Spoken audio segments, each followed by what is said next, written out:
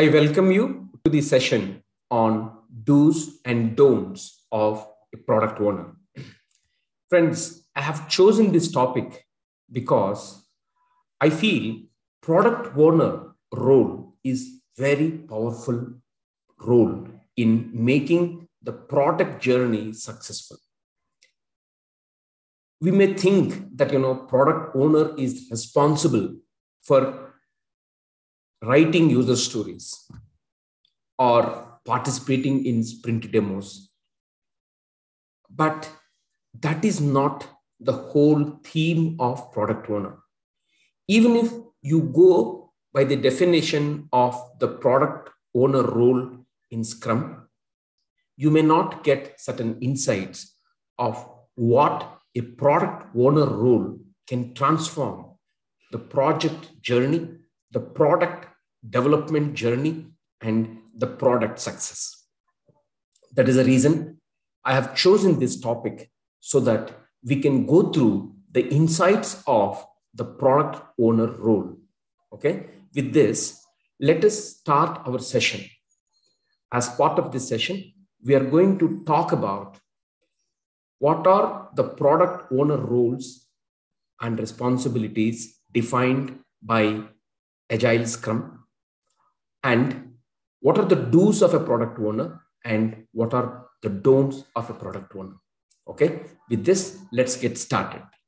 At first, I wanted to cover what the product owner role description in Agile. Okay, I will briefly go through it so that we're all start with our discussion on product owner role with the standard. Okay, so Agile says the product owner is the sole person responsible for managing the product backlog. So the product backlog management includes clearly expressing the product backlog items. That means what, why, and who is the aspects the product owner ensures they are explained in the user story, they are explained to the team in the product backlog items. And product owner is responsible for ordering the product backlog items in the product backlog to best achieve goals and missions of the product. That means to achieve a higher return on investment.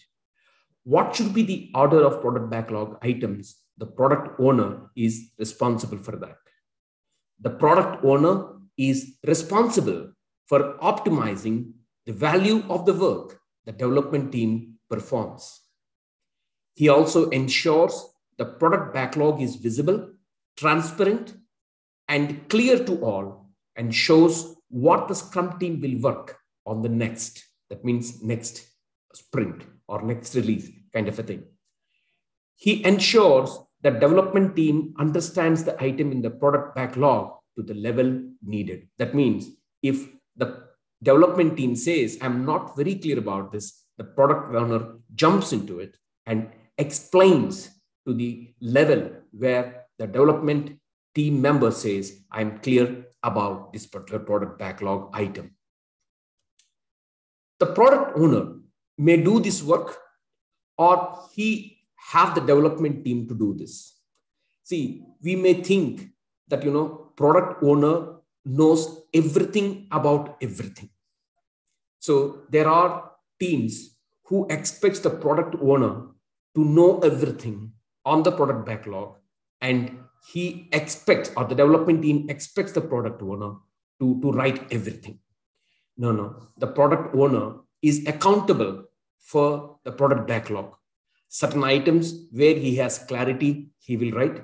There are certain items like technical items, which he may depend upon the technical team members to write it. But however, he is accountable for ensuring the user stories are detailed to the level that the team requires. The product owner is accountable, that is for sure. But however, he can take the help of respective subject matter expertise in case he lacks the knowledge. It's okay. He may not be knowing everything, but he's accountable to ensure that the development team member is clear about the user story that they are developing. The product owner is one person. He's not a committee. That means you cannot expect a development team have multiple product owners. Okay, the product owner is one person. No one is allowed to tell the development team to work from a different set of requirements. And the development team isn't allowed to act on what anyone else says. I have come across scenarios wherein certain teams are having multiple product owners. The team is confused. Whose requirements I have to fulfill? So that is the source of failure, right? One team should have one product owner. Product owner is a person, is not a committee. And no one in the organization can tell priorities directly to the development team. They have to communicate to the product owner. They have to work with the product owner to get their items prioritized, right? And for the product owner to succeed, the entire organization must respect his or her decisions.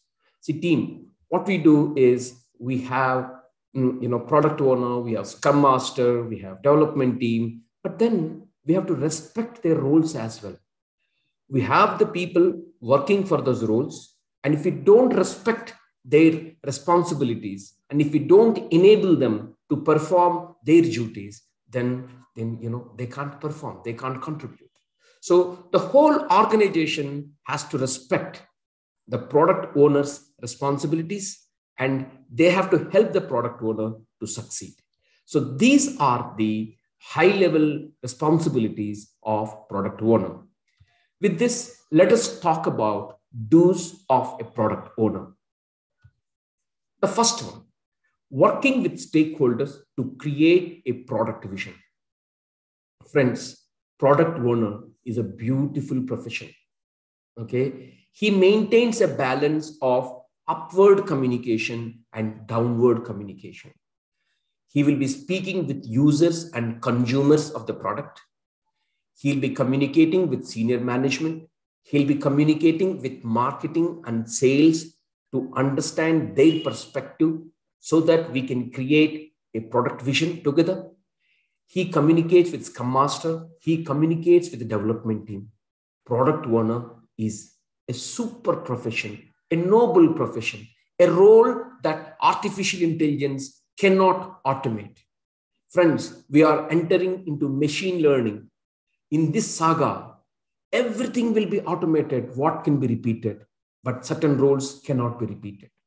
One of those roles are product owner role, because it is such a humane role which maintains the balance between the pull between outward facing, that is users, senior management, marketing and sales, and the downward pull of Scrum Master and development team.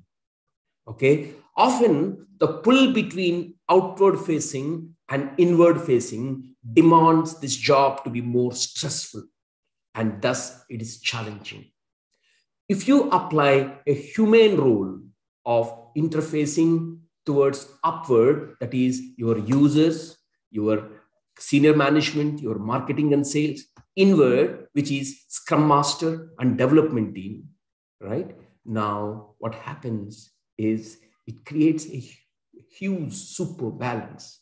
That is why the product owner acts on the fulcrum on the fire line between the outward pull and inward pull, and thus this makes this role very interesting, very successful. Believe me, my friends, wherever product owners are doing great job, that means they are connecting to all stakeholders and they are able to maintain that human touch. They are able to maintain the balance well. They're able to manage the stakeholders well. Then 55% chances that the product outcome will be successful. That is why this role is important. And one of the first do's is you should understand your stakeholders well beginning in the game and ensure that you work with human touch. Okay, so when I say what kind of roles the product owner can touch? Well, at the strategy and portfolio level, he touches the chief product owner, chief marketing officer, chief technology officer, chief executive officer, all CXOs. At the product planning level, he speaks with sponsors, consumers, and the chosen customers, the product owners, the domain experts, the technical architects. At the release level, agile program management team, technical leads, architects, product team. At sprint level, developers, scrum masters, product team. At the day level, developers, scrum masters, and product owner. Look at the beautiful the landscape where a product owner is placated to talk to. Almost he touches and talks to everybody. Believe me, my friends, in the product that Amazon has created, the product owners are enabled. The product owners did their stakeholder management well, right? When you handle your stakeholders well, the product owner role is amazing role. Right now, you speak to CXOs, sponsors, sample consumers, technical leads, architects, co-product owner team on a mission called building a good product. So that is why, my friends, it is more a proactive role, right? You have to create that link. Often I see that, this link is broken in many organizations. Their walls are constructed for the product owner role, but it is up to you to reach out proactively. Nobody can say no to you, my friends. You are enabled to talk to anybody and everybody on the mission of building a great product. That is why the first do's of a product owner is identify your shareholders. That means your stakeholders. Handle them well. And if you do that, your job well, your stakeholders will become your shareholders. Friends, if you don't identify your stakeholders at the beginning of the game, they become your stakeholders. They become pain. So instead, convert them into your asset where you identify early in the game. You proactively go and talk and ensure that you create the whole product journey as a beautiful journey. Friends, you may say, look, I have this constraint, I have that constraint in my organization. Believe me, my friends, if many people are not doing, you be the first person to do that. You want to go to your chief product officer and say, what are the goals that you want to build? How do you think our product is going to beat our competition? What are the powerful features that you're looking in the upcoming release? Talk about it. Nobody stops you. Everybody loves to hear from you. Be the person to reach out to your strategy, portfolio, product, and various levels in the organization, and be the face of your product. So this is the first do. Okay. The second do's of product owner is focus on user experience. My friends, if you take Microsoft Excel, it has a whole lot of functions. Do you know we may be using only 2% of it? Only 2% of Excel, Microsoft Excel, we are using. Remaining 98% of the features, their maintenance is so costly. So please understand the user needs, user experience. If you see the WhatsApp, right? It was designed as a lightweight product. It was having very limited features. Of course, in the recent times, it got upgraded. But those features were so crucial that, it was easy to maintain. And almost all the features that they have designed, every user was using it. See, friends, keep the user experience in mind. You have got to start with the customer experience and work back towards the technology, not the other way around. So this is what is the quote told by Steve Jobs, right? You have to look outside in approach, not inside out approach. Okay. Now, 74% of the businesses believe that user experience is the key for improving sales, conversions, and loyalty. User experience lies at the center point of user needs, business goals, and the information about requirements, right? So that's why user experience, get the pulse of user experience. And that is the second key. We have to focus on this item and this theme. The third thing is the product owner should have the long-term vision always. My friends, I'm telling you, in Agile, planning happens at multiple levels. You have a strategy meeting where your CEO decides the goals and objectives for portfolios. Now, based upon the strategy planning, which happens once in 6 months or once in 1 year, okay, the portfolio planning, they will decide what products they wanted to bring, that means create new products, what products they want to retire, what products they wanted to modify based upon the strategy targets that are assigned to them. So portfolio meeting happens there. And that portfolio meeting, it gives the guidance to the product. For example, if the portfolio decides that I want to create these new products, then that becomes your input to your product planning. Similarly, if there are certain products which you want to modify, so it will be enhancing the product. So strategy to portfolio to product. So that link is very important. And from the product, there is a release planning happens, right? That means from the product planning, you basically get onto the release planning, each release, how much set of features, what features you wanted to release to the external world. Similarly, sprint targets and daily targets. So basically the planning is happening at multiple levels. Strategy to portfolio, to product planning, to release planning, to sprint planning and daily planning.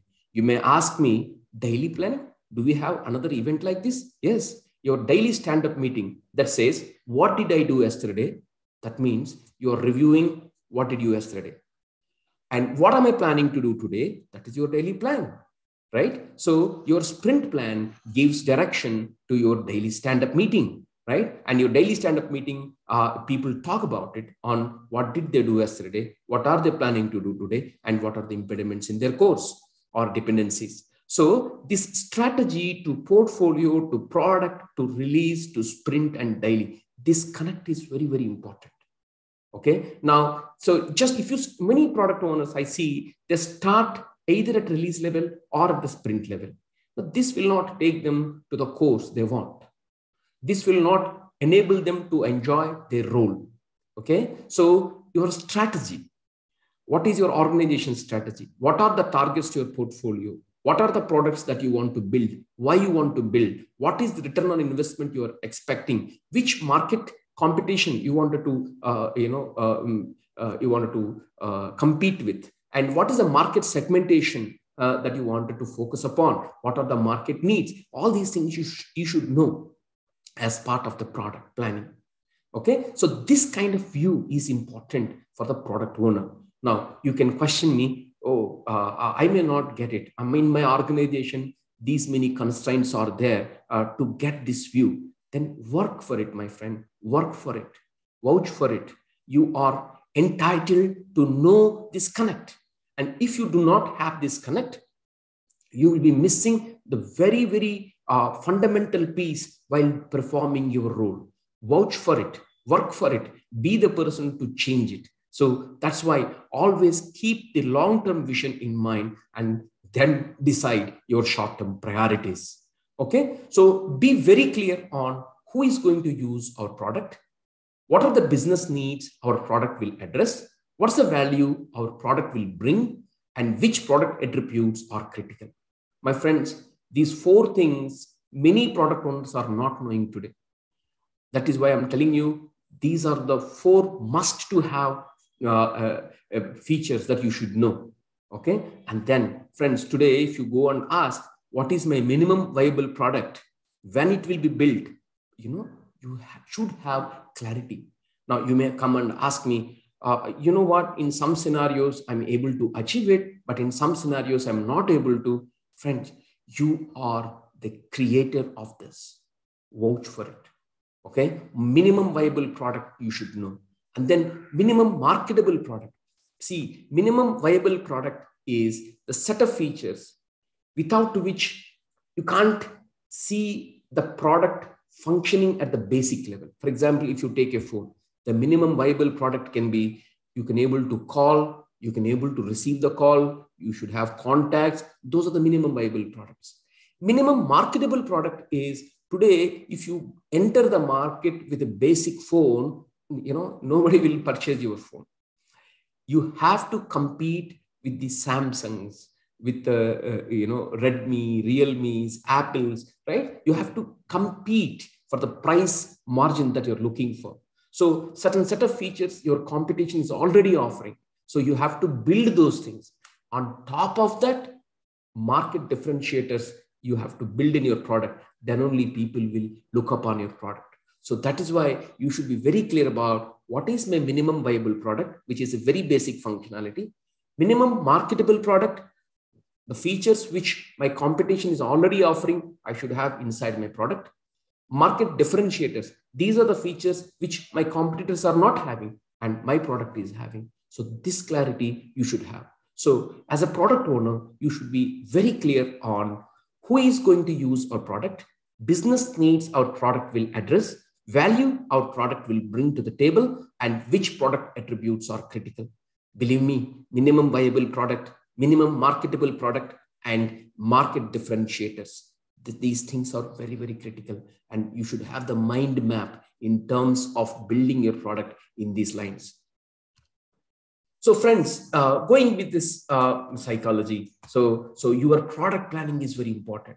What is product planning? You have your walking skeleton where all your columns shows the kind of themes that your users want to explore. For example, if you take Facebook as an example, you have sign up, you have offerings, you have settings, posting, friend requests, groups, a home page, messaging, and exit. These are the vertical themes that your users want to see. Okay. Now, under each theme, you will have more mandatory user stories on the top and optional user stories on the bottom. So the user stories are arranged in the order of their optionality. Means less optional. That is, they're very mandatory. They're top. More optional are at the bottom.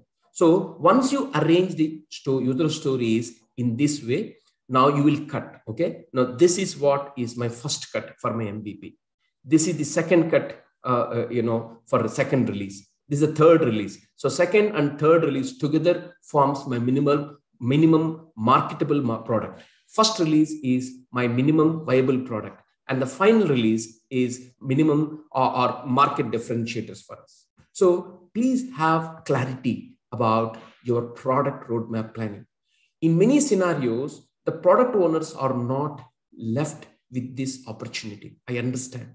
But my friends, if you do this, then only you are going to show value to your product. You may be building a new product or you may be maintaining or upgrading a product. We should have this product roadmap in our mind so that this is the outcome of product planning. And this product planning, gives clarity to release planning. Because in product planning, you not only see a whole comprehensive picture of which feature is linked to which theme and how it brings value. So from product planning, you are deriving targets for a release planning. Like you see here, the light green is MVP, first release. This color is the second release, and the third one is third release, and the fourth release. So this section of features are required for the first release. Likewise, from the product planning, you are basically deriving the objectives for release planning. How can we release value incrementally? What subset of business objectives will each release achieve? What user constituencies will release serve, right? So basically, what is the objective of this release? It is not sufficient that you draw a certain line. Every release, you should be able to quantify in terms of their objectives. What kind of objectives it will serve? What kind of market segment it fulfill? What kind of differentiators it bring? All those objectives you should be able to quantify. And then once you are clear about release objectives, it will give clarity about your sprint objectives.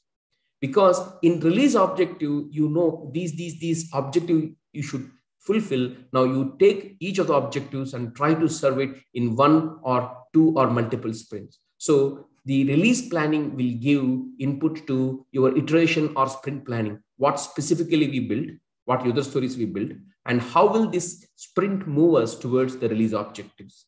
And then the release or sprint objectives will give input to backlog items. What user or stakeholder need will the story serve?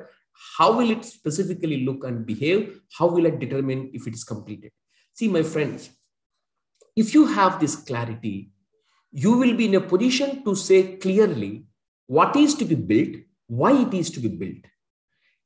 Friends, I'm telling you, today, many product owners are coming to sprint planning session with available user stories.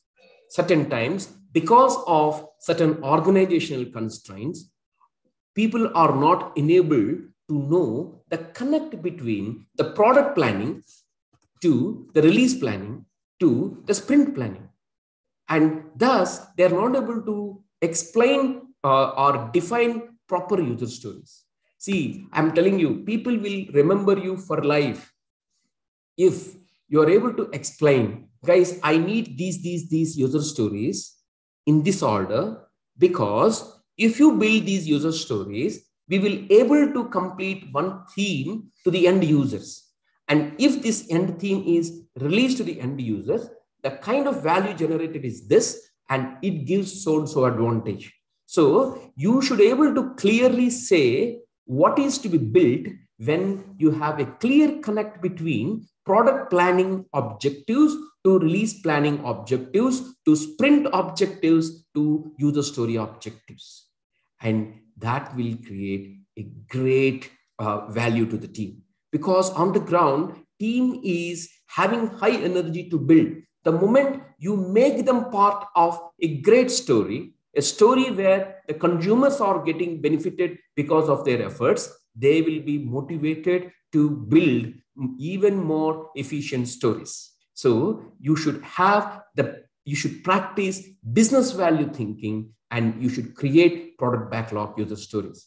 You see an onion here, it is called layers. So in agile planning, the planning happens in layers. Product planning to release planning to sprint planning to user story planning. This is called onion layers, the layered thinking, where you basically practice the business value thinking and you connect the value from product planning objectives to user story objectives. Okay. Now, so as you all know, we have to craft the product backlog. My friends, I'm using the word crafting. Crafting is much more passionate and artistic term compared to writing, right? You have to craft. You own product owner. As a product owner, you own the product backlog. You are accountable, right? It contains the product backlog items in an order specified by you. That means the product owner. You can take the considerations like risk, business value, dependencies, by which due date it is needed. Okay. Each product backlog item should be described in just enough detail that the team can complete in one sprint. That means we cannot have large user stories where in plan itself, it can span up to 2 or 3 sprints. We have to slice the user stories, meeting the definition of ready. Okay. And, the definition of ready consists of invest criteria, and meeting that, we have to define the user stories. Okay. So, and then the product backlog consists of business features, technical stories, defects, knowledge improvements, enhancements, everything that is needed for the product. Okay. If some feature is not in the product backlog, that means it is not in the product scope.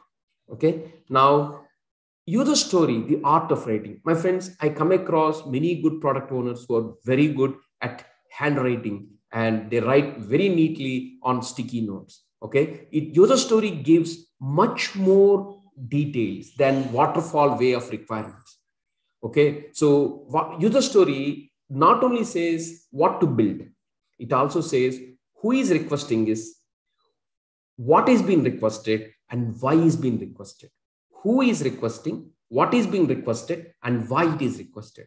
So this who, what, and why, when you club it, when you encapsulate it, it gives beautiful meaning to the requirement. Why? Because often the product owners who create requirements, the moment they pass it to the developer, they clearly understand the whole purpose of it. In waterfall way of requirements, only what is to be built is there, who is requesting and why it is being requested, that was missing. And because of which it was leading to not proper product enablement. So that's why Agile has come up with user story. Take good example of it. Take leverage this particular opportunity, write it well. Okay. Each user story should have acceptance criteria. Okay. And it should be defined in the template that we described. Okay. Now, the next opportunity is contribute to effective product backlog grooming. My friends, I understood now that if you want a proper sprint outcome during sprint review, you have to start with product backlog grooming, not at the sprint planning. Why? Because 85% of user stories that are prioritized for a sprint are often groomed in the product backlog grooming sessions earlier. Only last 10 to 15% of the requirements, ad hoc requirements, or last minute prioritization that can creep into sprint backlog. So that's why on the sprint planning day, you may want to groom only 10% of the user stories. But 85% of the user stories or 90% of the user stories that should have been groomed in the earlier grooming session. So that is why grooming session is very, very important. So I request product owners to do your homework. I have seen certain product owners who come to the grooming session and they start doing their work there. They just bring in one title requirement there and they wait, or they take time off the development team to create more details into it. So this is not correct. You have to do your homework. You have to write user story in a defined template. What are the acceptance criteria? What is the happy path? What are the failure paths? What are the alternate paths? What are the boundary paths? What are the performance criteria? And any upstream and downstream dependencies you can think of, whether wireframes you wanted to build, mockups you want to build, any risks that you wanted to mention, any assumptions, any constraints, any pending clarifications. You have to do your homework. And you also need to communicate to the team, guys, in 3 days from now, we are going to have a product backlog grooming session. In the grooming session, we wanted to aim to groom these set of 6 stories. So I have detailed it in Jira or version 1 in Rally software, and you can go through it. These are the IDs of these user stories. You can look at it. So if you communicate to the team at least 3 days in advance, they can also go through it and they come to grooming session with some preparation, and that will help. Now, in the grooming session, it is not that, product owner knows everything. No, product owner is accountable for sure. In some areas, he can create and detail all the listed ideas or listed themes on his own. In certain areas, he may require the input from the team. In certain areas, he may depend upon some other subject matter experts, right? So we cannot expect the product owner to know everything and anything. He does his job. He comes prepared, but he requires inputs from the technical experts, from the domain experts, or certain functional experts, right? So he's accountable for sure, but all other subject matter experts, they need to support this role to ensure the product backlog grooming happens properly. My friends, in product backlog grooming session, proper conversations has to happen. What is the user story? Is it being defined in that given template? What is the acceptance criteria? That means given a specific context, when a trigger happens, then expected condition. Are we describing the acceptance criteria properly? And are we covering all the possible acceptance criteria and upstream dependencies, downstream dependencies? Are we identifying properly? Because certain times product owner may come forward with 80% thinking, but the team can add 20% more information, because conversations always gives more inputs, more flesh and meat to the user stories. So what are the wireframes, and what are the risks? What are the assumptions? What are the constraints? And what are the pending clarifications? So these information has to be told, discussed, and documented in the Jira or version 1 or Rally software. And on top of that, team also grooms the size estimation and story points they do. So it is also important that in some cases where teams are having an expectation, you are the product owner, you should know everything, right? Once you create user stories, then only we can talk. So such a kind of pressure team puts on the product owners in some scenarios. We have to explain to them, guys, I'm accountable. I'm responsible and accountable in these areas. Here I take responsibility of giving 80% detail, but 20% more detail will be added during grooming session. But there are certain functional areas like finance, accounting, reporting, or deployment, DevOps, infra. I need some experts from the respective streams to come and help me. I'm accountable, but they are responsible. Okay, and we can consent. So this RACI matrix, if we establish for the area wise, then it makes the situation very clear. Who is responsible, who is accountable, who is consulted, who is informed on specific area wise will always help. Okay, so basically we have to ensure that sufficient user stories which are in definition of ready state, at least for upcoming 3 sprints, are there at any given point in time. This is the 5th dose of a product owner. The 6th one is contribute to high performance team building. See, friends, I'm telling you, at the end of the day, you are the face of customer to the team, and you are the team representation to your customers, to your consumers, to your senior management, to your marketing, to your sales, right? So you have to own your team. Okay, so you have to own your team, and we have to own it by example.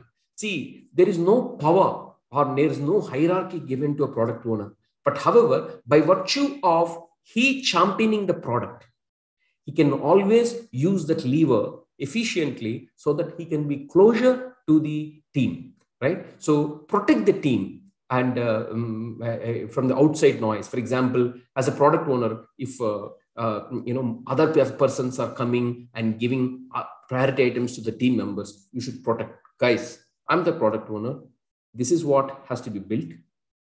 If anything that has to be prioritized for the team, please come through me. But team will take prioritized user stories from me. We have to protect it. In the absence of protecting the team from outside noise, the team will lose trust on us. So that's why one of the role is, it is your responsibility to protect your team and so that, they respect your responsibilities and they take the prioritized items from you. Number one. And you have to trust the team. You have to own your team's pluses and minuses. There will always be certain plus team members. There will be neutral team members. There will be minus team members. We own everything, not just pluses, but everything, right? So trust the team and work like a mentor and coach. See, team, I'm telling you today, on the ground, many people want to be part of successful story. So they want a helping hand.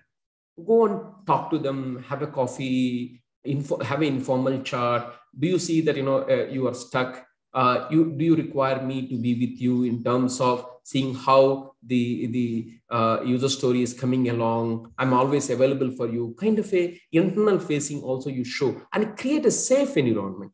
See, the team member should be automatically willing to come and talk to you. So we also need to do a little bit of public relation, like a team member relations, so that they come to us. At the end of the day, their outcome is what you have to represent to your end stakeholders. So you trust the team, you own the team, you work like a mentor, you work like a parent. Like even though they do not know the specific subject to the child, but they'll say, okay, can I help some tuition master to help you learn this? So the way the parent wants the success of their child, the product owner also should extend and own their team, and they should help and they should mentor, they should coach their team and be available to the team and create that safe environment so that they can find that comfort in reaching out to you. So at the end of the day, contribute to high performance team building by working with the team members and the scrum masters, right? When we are working for good practices, nobody stops us. Okay. So this is the sixth do. The seventh one is contribute to effective sprint planning and sprint reviews. See, friends, I have seen certain product owners because they are very much loaded. I have already given proper clarity in the sprint, in the grooming. So I may not be needed on the sprint planning. You can reach out to me if you need, is what is the statement the product owner says. But the point, my friend, see, at the end of the day, the sprint outcome is what you have to represent to the end stakeholders. So what happens is if you prioritize attending sprint planning, ensuring that your team members really understands the priority of items. See, the most important thing is if you can able to connect the prioritized user stories and derive the value, those 6 stories, let us say 6 stories is what you are prioritizing for the sprint. And you can go and say, look guys, these are the 6 stories. And if you have any questions, ask me. And if we complete these 6 stories, then we will be able to complete this part of the objective. And this will actually help us in terms of achieving end user satisfaction like this. So if you can able to establish a sprint goal and the benefit and the connect to the user stories, that is where the team likes the connect, and they will say, okay, let me complete this user story as well.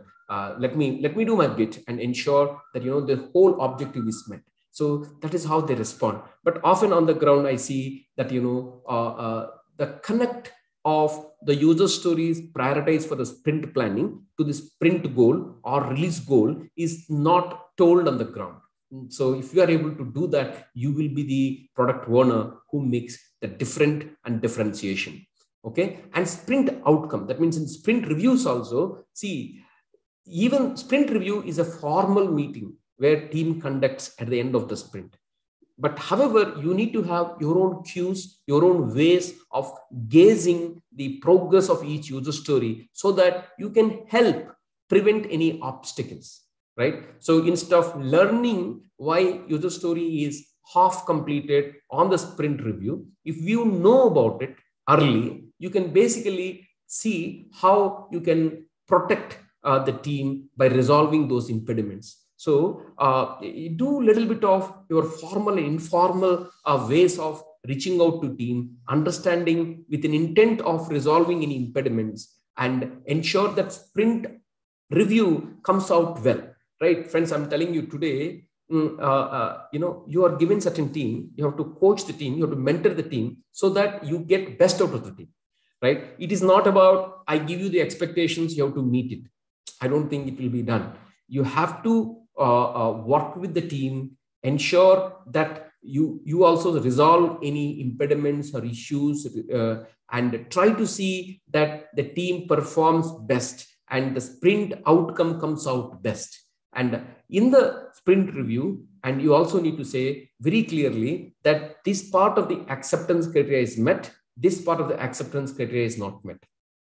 And also do a right role in terms of awarding story points. For example, in a 5-story user story, 5-story point user story, if only half of it is done, then probably you say, okay, I'm able to see the value for the first 2 acceptance criteria. And so I'm only, awarding 2 points to you. Do right job. Don't do nice job. You can be nice, but ultimately you need to be right. Okay. Being nice, you should be doing right. Right is more preferred than nice. Right. So not only this, even for sprint planning also, while defining user stories, you have to bring in user stories which can be completed within a sprint. And you have to identify acceptance criteria, which is as per vertical slicing. That means, each acceptance criteria should add certain value to the end user. So there are certain situations wherein team comes and says, my development is done, testing is not done, so award me half user story points. Don't do that. Development is done, but I can't show the value to the end user. So what can I do with this? So I don't want to give you any user story. See, as long as you show me the acceptance criteria fully functional, working and tested, then I can give. But if you are doing horizontally, like, horizontal development and then testing, I can't give user stories. I will award user stories in the next sprint when it is fully completed. So you have to do a right job. For that, you need to spend time for sprint planning and sprint review. And we have to be with the team, because these are the touch points where if you do a good sprint planning, and if the team understands it clearly, then the probability of your sprint review being more successful is more. So we have to contribute, be with the team, be like a servant leader, and ensure the sprint planning and sprint review sessions are contributed well from your end. Okay, so the another thing, friends, I'm telling you, there's a connect between product planning, release planning, and sprint planning. Now, the sprint review happens. Now, and this sprint planning happens for multiple teams, right? And now, time to time, you need to understand, okay, at the end of every sprint, this is what is the value I realized. This is where I stand at the release level. For example, my release planning is talking about, let's say, 60 story points worth of work. Now, we are able to deliver 20 at the end of first sprint. That means we are 1/3 of the journey. Similarly, where we stand with this release with respect to product, that means we are 10% of the product, we are 20% of the release. And likewise, you should be able to connect the dots. That means there needs to be a communication among cross product owners. And there needs to be this understanding on the overall progress need to be consolidated. It should be stored at the single truth software. That means in a common place, right? So that everybody will be having same view, saying that, okay, out of overall product, we are able to build 10%. In the current release, we are able to deliver 20% of the progress after the sprint one progress. So from time to time, I'm requesting you, to connect the dots, and ensure that where we are with respect to overall product. My friends, in many organizations, this piece is missing. So from time to time, the connect between product planning, release planning, sprint planning, at the end of every release from multiple teams, how much progress we are able to make with respect to release, and where we stand with respect to overall product is also very, very important. Okay. The ninth one is seek continuous feedback, communicate, and adapt. See, team, I'm telling you, many product owners, they focus only on the development team. You can do wonders, right? Guys, we delivered 4 sprints, and I'm inviting so-and-so user or so-and-so person for the upcoming sprint demo. So far, they are happy on these points. They felt these features are not meeting their expectations. So can we reflect on it in the coming retrospective and see how we can do our job better? So see, basically certain users or marketing persons or senior management, they may not be willing to provide you formal feedback, but always informally you can ask, and informally you can give a safe environment to them that I just want your early feedback so that I can communicate back to the team. So I've seen product owners who only focus on inward focus to development team, but I feel that, they are the communicating points between the inward facing to outward facing. Your development team would love to listen from you, whatever feedback that users are facing on the last sprint deliverables, because last sprint is just completed and their memory is fresh. If you're able to tell so-and-so user have used it, they liked it very nicely, and they have given so-and-so feedback, let us implement it in the upcoming sprint. That is where you are acting as the, floating points. You are acting as a bridge between the outward facing to inward facing. So this is a beautiful opportunity. Take feedback as a gift, and it can actually help a lot in connecting the product journey towards its objectives. Okay, so what are the do's that we have seen so far? Okay, there are 9 do's we have said.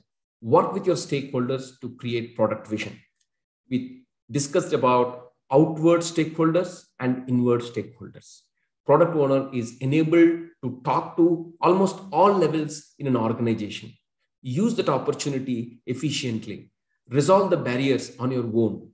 Be an enthusiastic, optimistic product owner and try to create your own communication channels and ensure that you work towards success of the project. Second, you have to focus on user experience. User experience in 74% cases, it gives good business benefits. So you have to think from outside in. Okay, you have to look backward while building the product. Keep long-term vision always in mind. That means you don't look for short-term benefits.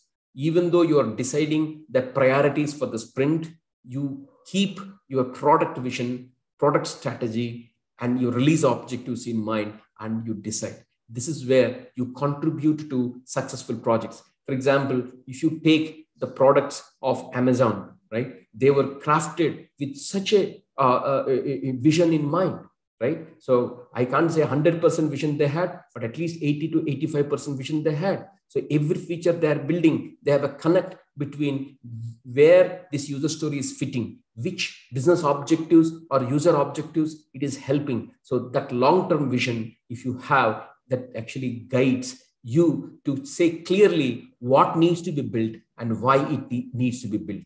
And then practice business value thinking and craft the product backlog. We have just discussed about it, and contribute to effective product backlog grooming. See, friends, I'm telling you, product backlog grooming and sprint planning are the opportunities where you are actually touching the ground. Your rubber is touching the ground. So you have to be very careful and you have to do your job well. Okay. And then you have to help in terms of building a high performance team, in terms of creating the trust, creating the safe environment where your team members are free to come and talk to you. See, one thing I'm understanding, my friends, nowadays, that hierarchical structure is not anymore. It may be for the documentation purpose, but with the knowledge workers that we are working, everybody want relevance and value. As long as we bring relevance and value, people are free to talk to us. Because people on the ground also want value to be created. So they love to talk to us as long as we are relevant and value driven. So make sure that you trust them, you own them, you own their positives, you own their negatives. Try to coach them, try to connect different people, work with Scrum Master, and make sure that you work for high performance team and contribute to sprint planning and sprint reviews. And see, you can be nice, but you have to be right. Because in terms of, what are the story points that you want to award, you should be very clear. So the moment you say, these are the story points that I want to give, because this part of the acceptance criteria only is met, then this is where you basically make the team on the toes, because you are clear in terms of awarding. Similarly, time to time, across the product, see what is the overall progress that is being built, right? And make sure that multiple sprint outcomes are leading to the release of these release objectives are met. My next release objective will be met in a couple of sprints. So likewise, you should have that clarity, and these release objectives should map to your product objectives. So where you stand on the product objectives, where you stand on the release objectives, and you can connect the sprint and communicating that particular achievement of those objectives to the team members. That makes the great story scripted.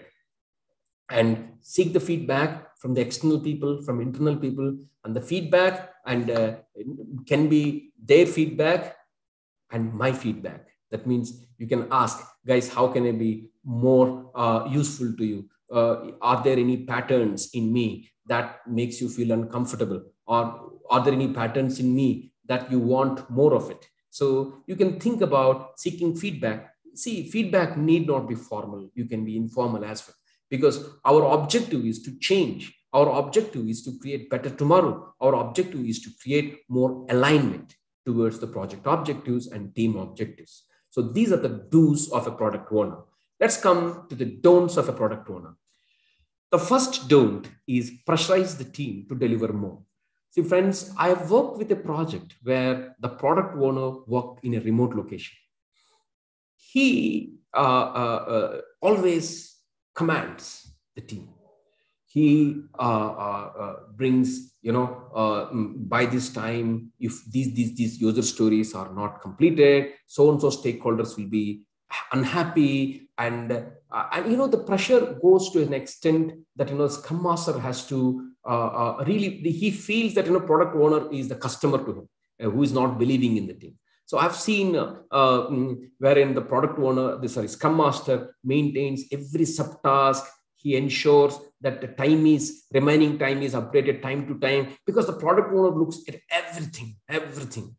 And he questions, writes more emails, and he pressurizes that, and at the end of the day, in a sprint demo, if 1% is not met, he uses that opportunity to really beat the team, right? So pressurizing the team to deliver the more. Often, the chief product owners and product owners, they'll have more access to the marketing officers. And in any organization, marketing and product, they have more say in terms of having power. And certain product owners are more connected to their bosses and who enjoys more power. And they turn that power in terms of, creating some difficult situation to the team. So that is not correct. Right? If you don't deliver, I will escalate. That is not the pattern that you want. I've seen product owners who are escalating about their own team, saying that this is done, this is not done. Many a times, not just in one example, in many examples, they escalate about their team, saying that, guys, you need to look about different ways. Now, let's say some user story is half completed. Now, can we have one-on-one discussion with that person in terms of why it is not there? So Scrum Master now starts treating product owner as a demanding customer. That is not the right. So in the first 2 points I'm seeing, in any organization, marketing and product and finance, they gains more power. And the moment the product owner is more reachable and he enjoys the trust of senior management, you can turn that trust in such a way, where harmony gets built, the right things get built, but you cannot use that power in terms of pressurizing the team, in terms of escalating team, in terms of writing more emails about team performance. I think such kind of product owners we have seen, that's not correct. The third is influencing the team on the solutioning. See, usually, these are the patterns you see where people come from development background. So they spend some time on development and they come to the product owner because they feel they're liking their profession. And now once they're in the product owner role, because they are also having touch about development, so they wanted to say, okay, this way also you can do, this way also you can do, likewise. See, friends, I'm telling you, in films also, hero, when he performs director role, or director, when he performs hero role, not many times successful stories are there. When you are a product owner, be like a product owner. You can only tell what to be built, but how it is, we may suggest, but we cannot influence or enforce to implement the same thing. Then the next thing is changing the sprint backlog items in the mid of the sprint. Yes, there are certain business challenges we have, and whatever may be the situation, if we keep changing the sprint backlog items in the mid of the sprint, the whole seriousness will get lost. See, friends, I'm telling you, practically, if we default on 1% of the criteria, our workforce will default on 40% of criteria. See, building a standard respecting team is not easy. We have to see, as a leader, you have to maintain standards. If you maintain standards 100 times, your team maintains standard 1 time. Okay. So if you want 1% result, you have to be implementing those standards 100% times. So if we ourselves change the sprint backlog items, the seriousness will get lost, the product outcome will get lost, and everything will get lost. So we cannot be changing the sprint backlog items in the mid of the sprint. We have to educate our stakeholders about it. Okay, but of course you have your own challenges. I understand there are, see, many people, they're saying agile, but they are not, at least especially the senior management, they are not understanding the spirit of agile. They come across a commanding phase to us, which is difficult to solve. That is why agile projects are failing, because of people factor only. So I understand, but ultimately those challenges we have to solve, but we should not let the team suffer because of that. We cannot afford to change the sprint backlog items in the mid of the sprint. And then also there are certain teams where I see the roadmap is not built, because I've worked with certain engagements when I say, we need a roadmap planning. They're only coming up with first sprint. Even for one time also, they're unable to build a roadmap. Why? Because their thought process is like this. See, if you cannot see, 3 months, then what kind of, objectives you can meet for the product, right? So you are in the short sight, meaning you are missing the long sight. And if you are missing the long sight and you only have short sight, that means you will be building whatever items that are there on the plate. So that's where you see that product owners fills backlog items with whatever is available. Whatever is available only, they will say, okay, remaining you create some technical items, is what they say. And then certain product owners are available to the team only during sprint planning and sprint review meetings. This is because product owners are overloaded. They have their own challenges. This is something that management has to resolve, because to really mentor the team, to really bring the best from the team, sprint planning, product backlog grooming meeting, sprint review meeting, these are the touch points. And these touch points, we have to deal with more humane touch. For that, more available time is needed. And if a product owner is overloaded and he's not having sufficient time to spend with the team on sprint planning and sprint review meetings, that is something that management has to resolve. So this is the another don't from the product owner. Then 100% remote working to the team that you own. I've seen certain product owners who are located in different countries, and the development team is in another country. Now, then what happens is the communication. Mostly in remote working, it will become a problem, right? The team starts thinking product owner as somebody who is external to them. The moment they start thinking product owner as external, that's it, gone case. So to resolve this, I've seen product owners traveling to their team site quite often, at least twice a month, twice a quarter, or they may even designate a business analyst who are closer to the team, and so that they can work through the business analyst. So these are the ways they used to solve this problem. And then last one is failing to show the team. For example, I've seen teams, they will be in sprints. They'll be taking sprint backlog, they'll be working. There'll be sprint backlog, they'll be working. But ultimately, whatever work they have worked, how it connected to the overall release or product objectives, how it has connected to the overall return on investments, how it is connected to the minimum viable product, how it is connected to the minimum marketable product, how it is connected to the differentiators. If we are not able to show the connect to the team and tell them, then the team will not be realizing what part of the story they are for. They will only be thinking, I'm in sprints. Some stories they tell, and we will be repeatedly working on those things. And they'll be missing that piece of part of a great story. So that's why we have to show to the team at the end of the sprint, guys, these user stories you have created, and because of this kind of value is realized. And we are having the demo with end consumers on so-and-so day, and this is the feedback given. And we are closure by 45%. Another 55% of the progress is left. You're doing a great job. So motivate them with overall outcomes. Team, I just want to let you know that, it's just not the salary or monetary motivation everybody works with. Of course, monetary benefits are important, but more importantly, everybody want to be part of value adding story. And that value adding story gives a lot of motivation. So that is also one of the motivating factors to get the best from the team and to retain the team members in the team for long. So these are the don'ts from a product owner. So in brief, we have seen 9 do's and 9 don'ts. So this is what is the summary. So I wanted to thank you for your time. I just wanted to let you know, my friends, that product owner is very, very important profession.